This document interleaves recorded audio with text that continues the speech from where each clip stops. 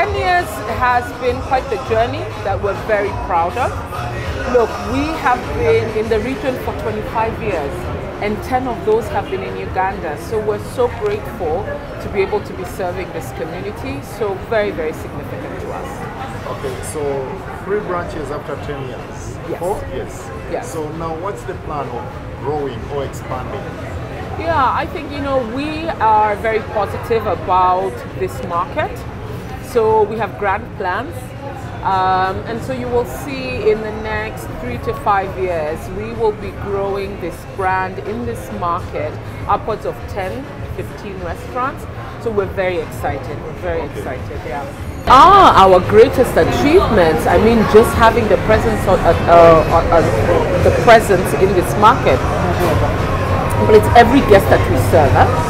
So every guest that walks into our doors is an achievement, but also being able to diversify our offering.